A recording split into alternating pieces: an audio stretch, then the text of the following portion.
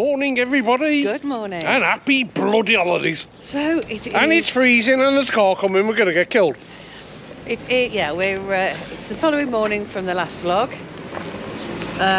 We were absolutely exhausted after a 10-hour drive. We decided to have a sleep at about 4 p.m. yesterday, just for a couple of hours. We woke up at 5 a.m. this morning. No, we didn't. We woke up at 8:30. I put the dog out at 8:30, went back to bed, and then woke up at 5 a.m. this morning. So we're feeling a lot better today, a lot fresher. Oh, thank goodness. But we're in for another long drive. We are going to Limoges. Yes. Today. I don't know what we're doing around here, I'm sure. Don't know, having a look. Yeah, so it's another day on the road, people.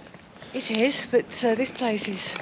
It's very quaint. It's very oldie worldy. Yeah, I'll just flip the camera around. There you go. Everything seems shut though, yet again. Not a lot to see. No, it is very, very beautiful, quaint place. Beautiful. You're looking very pretty today. Shut up, Robert. Beautiful, quaint church. Look at that. Yeah, I've shown the church yesterday, I think. Yeah, and the bells go off. Every hour, especially midnight, but we didn't hear them, so I'm happy with that. Yeah, every hour the bloody bells go bang, bang, bang. So well, actually, no, they go ding, ding, ding. So the only shop... And sometimes they go bang, bang, bang. The only shop... Shut up! The only shop that really looks like it's going to be open at some point is the hairdressers there. Yes. Very pretty. Yes, but you don't need your hair doing, love.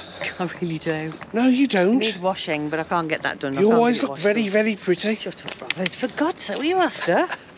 Yeah, so we're going to crack on, get back on the highway, as they say. First stop, diesel.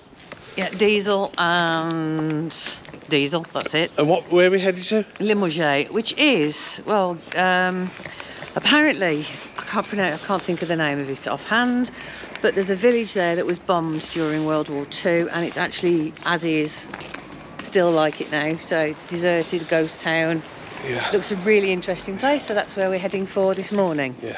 But this morning it says a 3-hour drive, but in France, if it says a 3-hour drive, you're probably talking 4.5 hours. Yeah, you've got to put a good hour on. Every time you put it into your sat-nav, you must put about an hour on to get anywhere in France, because the place is bloody huge. Yes. But I'm looking for warmer climates, because I want to wash my van down, because it's a disgrace and I couldn't sleep properly last night.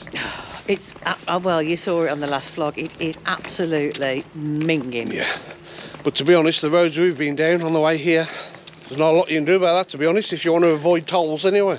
Yeah, and both of us feel 100% better today. Whatever bug we had seems to have disappeared, thank goodness. Yes, happy days, people, happy holidays, so we're going to crack on. Come on, Steve, how long, mate? We've got to get off, we've got to get back on the highway. Oh, minutes. I've got to take silver screen off. Look at the state of his van as well. Thank you. Yeah, not a lot you can do about that, to be honest. We'll get Suze on it after, clean them all up. Yeah, with a little brush. Yeah, perfect. We've also got Steve and Susie's mate here, which is Andy, which I'm going to go around now. Now, he bought this van, converted it for £7,500. So that's with the price of the van. VW Crafter. Andy, I'm coming in. Excuse me? I'm coming in, mate. How much did you say it cost you to do? £2.5 grand for the van. Yeah. £4.5 grand to build it. For that including the cam belt water pump on it, a load of brake work, and putting knobbly tyres on it. Yeah. So they probably weren't needed, but I wanted it. Oh, don't go on, Andy, because I've got to get off. Well, I was trying to put my van back together. Yeah, so, I mean, look. Full double bed in it, 6'2" wide. Yeah. Toilet, panel the roof, lights in the roof, put a unit in there. Perfect. Absolutely bang on it. Yeah. Happy with it? Yeah. Who was the one who actually did the work? Me. Who did the wiring? Pricey. Who did the roof? Me and you. Hang on, we don't want a domestic on our vlogs, thank you. Anyway, for that much money, it just goes to show what you can do to get on the road. Yeah? Yeah. Thanks, mate. No worries. Come on, Suze. Proper little grafter Susie is. Aren't you, Suze? Yeah. Well, we'll see how good grafting you're doing when you're cleaning our vans later. You can clean our van, you're in front giving us all the mud. Oi, no, don't be like that. Come on, get it in, get it away. Alright, people, we are at Oradour-Sur-Glane. It is a Took village. the words right out of my mouth. It is a village outside Limoges. We just drove through Limoges. We were going to stop there, but we went get a bit of shopping in, that's all. So the village that we're at is one that was bombed in the war and has just been left. So we're going to see if we can get in there. I don't think we can take dogs in, so we're going to have a wander about and have a look. Yeah, happy with that, people? Happy. So we're all parked over there, look. Bus is still dirty, but I'll soon sort that out. Yes, so apparently we have parked up there. So apparently if you walk down here, we think, not too sure yet, right down there, round there, and you're going to the visitor centre to enter the ruins. So we'll have a look. So we're just walking into the place, people. Yeah. And these are obviously the people that died in the village. Some of them. Yeah. School children. There's a picture there of school children between 1942 and 43. Yeah. There you go. Very sad. Yeah. On the 10th of June, 200 Waffen SS travelling between two quarters committed here an act of terror. They plundered and set fire to the village and massacred 642 people, including 193 children. Bad. That's unbelievable, isn't it? Yeah. And these are the photos of some of the people that were massacred.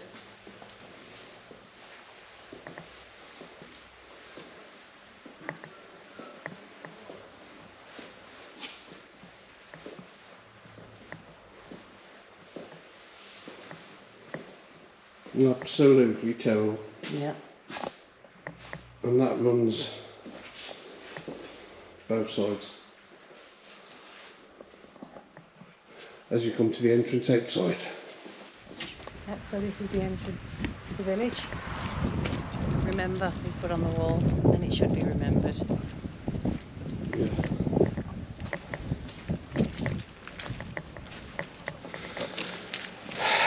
Yeah, it must have been horrendous back in the day. For 100, how many? 193 children, so I think 600 and something people. And just to be walking around this village, you can imagine the fear of the way they were setting on fire, bombed. It was horrendous. Well, God knows what really went on here back in the day. Yeah. It's such an eerie place to be walking around. It is. Definitely well worth a visit. It really is. And it's all free.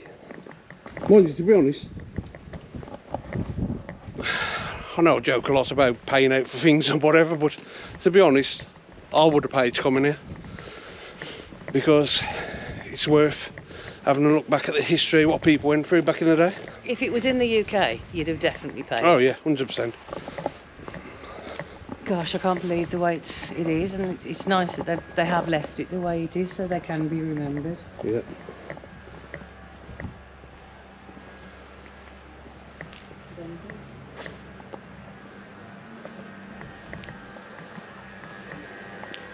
What, sorry? I presume that would have been the dentist. The sign's still on the wall.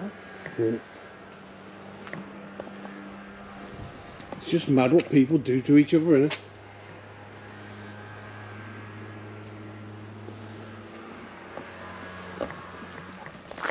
Yeah, and they used to sell wool over there back in the day. Yeah, just saying, if you ever come over here or whatever country, Google Translate is brilliant. Yes. You couldn't do without it. I'll take it this used to be an old garage of some description. Well, it was a garage because it says there, look, garage. Well, this place here was an insurance company. Was it? Okay, according to Google Translate, yes, and this is a garage. Yeah, now I don't. Yeah, there's an old scrap car down there. Look, an old car. Yeah. And that used to be the forger's place, by the looks of it. Yeah, talking about old cars. I've even left one. It looks like that's where it's been since it's been blew to bits. Fascinating.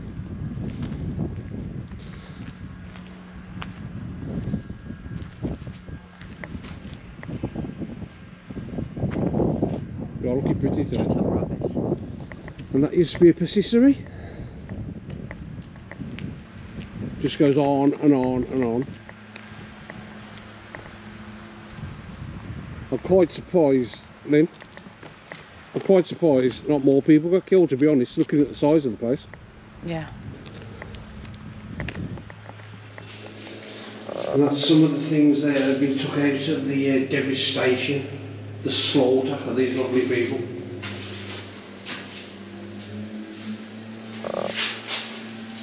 Yeah, terrible. Children's bikes, a little tram there, look. And yeah, in here, it's a list of all the names again, everyone who was murdered.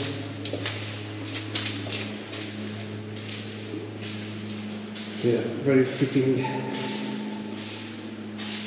tribute to all those people that lost their lives.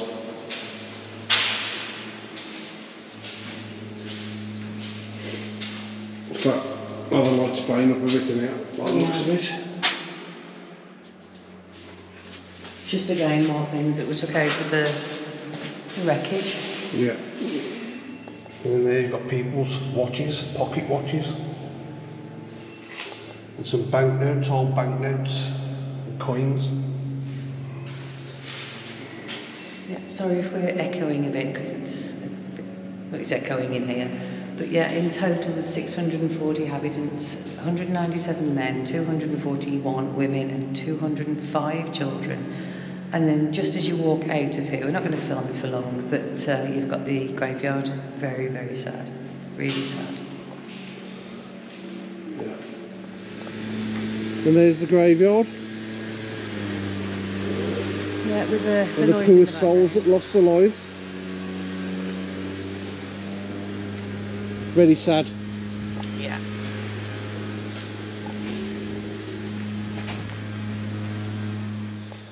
Couple more old cars there, which are parked, I presume, outside somebody's house. Yeah. Man, it's so bad. It's terrible. I don't know if you'll be able to pick it up on this camera, but you got a family there, the pictures on a memorial plaque that used to live in this house. Yeah, so sad. Right, Susie here has got a bit of information for us. Crack on. So apparently it was done as a retaliation for one of their generals, a Nazi generals, being killed by the French. They came in, they took the village over and got everybody in the square to show the papers. Then they took the men to the barns, locked them in 6 barns, brought the women and children into a church. They set an incendiary device off next to the church, and as the women and children came out, they shot them with machine guns. With the men, they took them into the barn, shot them in the legs, covered them up and burned them. I think there was 1 survivor out of all of it. Unbelievable. What are you doing? Taking over my job? You're going to lose your job if you don't book your ideas up. Bloody hell, Suze. So we are now leaving that stunning place. It's definitely well worth a visit if you're coming down this way. And we've had a group meeting and decided now to carry on to as far as we can drive. We're looking to get there about 7:30 tonight to a place called Montech. Probably not pronounced that way. But yeah, it's just above Toulouse, so it's another 4 hours drive from where we are. Just thought I'd let you know what we're up to. So it's going to be another mammoth drive in today, and then hopefully we'll actually get into Spain tomorrow. Hey! That's the plan, but at least where we're going, it's going to be a balmy 7 degrees by night and I think 10 degrees by day, so happy with that. Happy with that, people? Happy. And it's another camping car park that we're using. I think this one's €10 for the night, 6 amp electric, water, toilet dump, all that. So yeah, as long as we can get somewhere to get our heads down, get some food, and I need a shower and wash my hair. Desperately. I desperately need to wash my hair. Women understand these things, men don't. Good morning, everybody. Another beautiful, rainy, dreary day here in France. But it's 10 degrees. Yes. So we're happy with that, and there's a bin lorry going to run me over in a second. I mean, I've got no sleeves, look. First No, I time, know. first time since we've been to France. We are at, again, a camping car park in Montech, just north of Toulouse. So yeah, we're just going to go and have a walk now, see if we can see anything. How much is this one per night? €10. €10, bargain. How much is that? About £8? Something like that. Yeah, something like that. Happy And with that? We've got, again, 6 amp electric, water, toilet dump, grey waste dump. Yeah, but the 6 amp electric is, I must stress, is only to charge your batteries up. You know, when phones and things, you can't run your heating absolutely no way because it keeps tripping it. Yeah. And there's a lorry coming. Let's crack on. I'm mindful of the lorry. So let's go on the path there, look. Yeah, but it's all muddy. Yeah, so the drive on the way down here, well, Lynn wasn't very happy, to be honest. I really wasn't. I did say the night before we weren't doing any more night driving. But I was overruled by the men and they said they wanted to crack on. So we drove non-toll from Limoges to Montech, where we are now, non-toll. The roads were going up and down mountain. Sorry about that, I had to stop because Mavis decided she wanted to poop. And if you've noticed, I've swapped sides because this is my better side. Have you got a good side? Unbelievably. Right, so as I was saying, yeah, we went up and down mountains. Up and down, up and down. Round and round and round twisty wiggly roads. They do not believe in street lighting in France. They haven't even got cat's eyes on the roads. And we went into, I don't know, really thick fog. Couldn't see. Yeah, bad fog, to be honest. It was an horrendous drive. But can I just stop you there for a second? As soon as I get back, the first job I'm going to do is change the bulbs on the bus, on the headlights, because they are crap. And which makes it worse that you've got the stickers on. Hang on, you're running off, hang on. Trying to get through that. We've got the stickers obviously on the lights, which make it even worse. Yeah, no, in general the bulbs are crap in the bus. Crap. Rubbish. So again, I think I might have said it on the last one. If not, if you're coming over here and you haven't done it before, make sure you stick to daylight driving.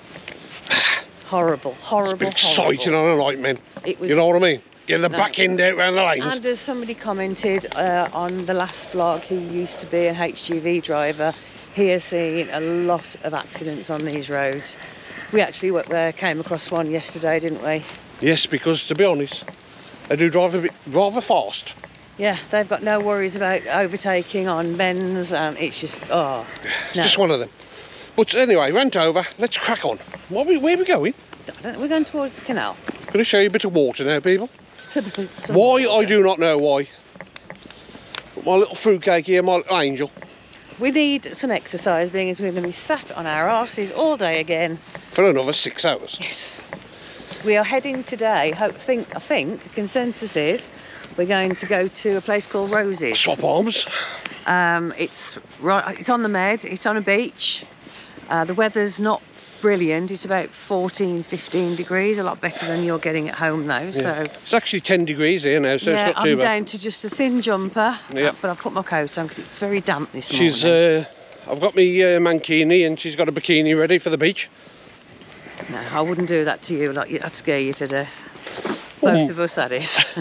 Unbelievable, it is unbelievable. Yeah, so we have just walked over there from the camping car park, and then you can go for miles. Look at the width of this canal. It'd be brilliant for the scooters. What? Brilliant for the scoots. We haven't got the scooters out yet, have we? No, not yet. I mean, look at it, man, how wide it is. God knows where it takes you, but I reckon you go for miles and miles and miles. Yeah, so if anybody's wondering, that's where we are. Montech. Is it Montech? Is that how you pronounce it? No idea. She's wandering off again. Oh, back going, hey!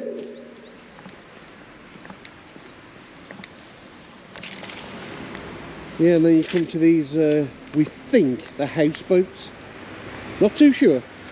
But they might be, haven't they? Well, that one there, there's a log burner in, so I think they're a bigger version of our narrow boats. Maybe. Who knows? That's a nice boat over there, look. Very nice. I bet it's toasty in there with a log burner. I've had an idea. What? Let's get a boat and sail the 7 seas.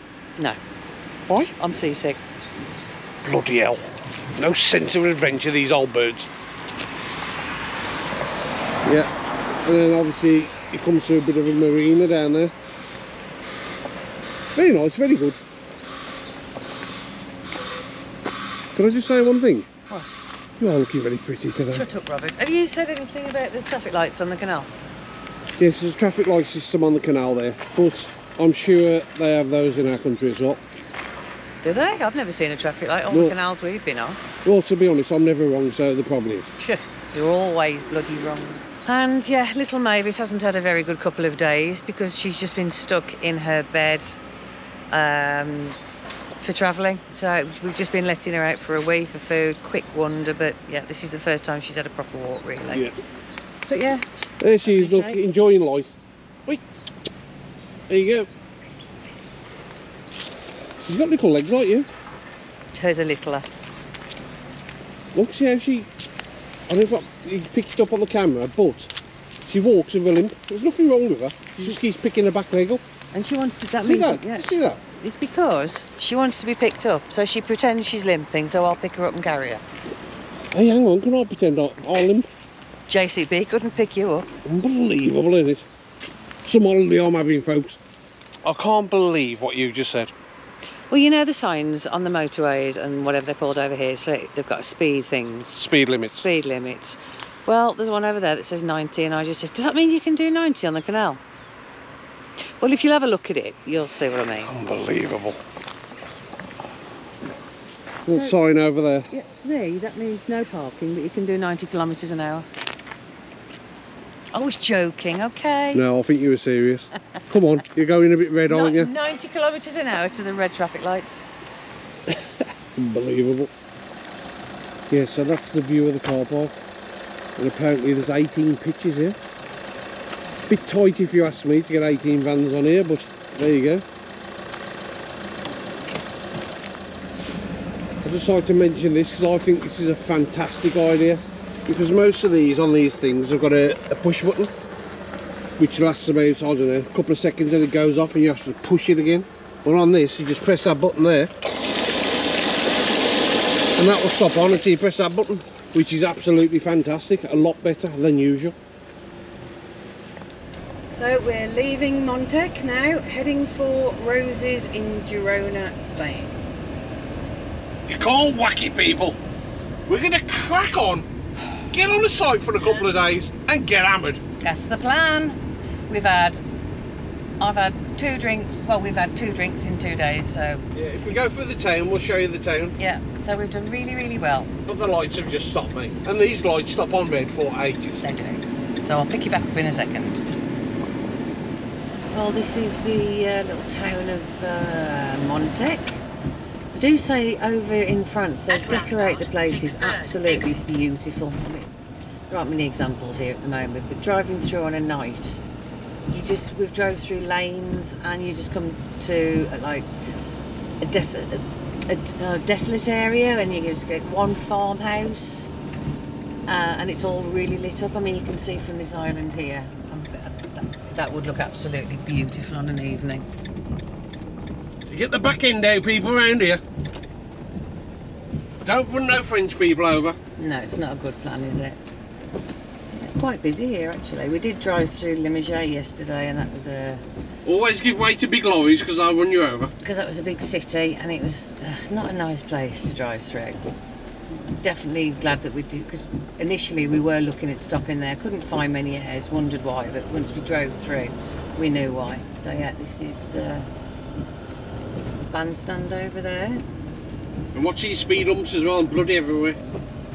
They are. Up and down, nice, up and down. Nice building. And a big church. Loads of churches over here.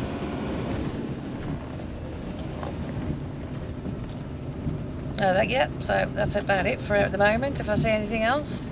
Otherwise we're going to say goodbye soon, so I can get this vlog on ready. So we're going to crack on with our journey now, because it doesn't look like there's going to be much to see, but if there is, it'll be on the next vlog. While I'm at it, I don't know if any of you have heard of Polar Steps, but it's a way that you can follow the route that we're taking, and I'll be putting photographs on of each destination where we stop. I'll put that link in the description below, so if you'd like to follow us and see where we're going, and you can actually, I think, live track us as we're driving. So that's it is interesting. Well, I find it interesting. So yeah, if you like it's to. my idea, to be honest, people. Obviously, it wasn't. They didn't even know I was doing it for the first couple of days. Yeah. So on that note, people, we will say. Hang on, start again. On that note, people, we will say our farewells. So stay away. I can't bloody say it. Stay safe for the caravanners, motorhomes, tenders, drifters, subscribers, all of you. We still love you. We do. Thank you so much for watching. We'll see you on the next one. In a bit.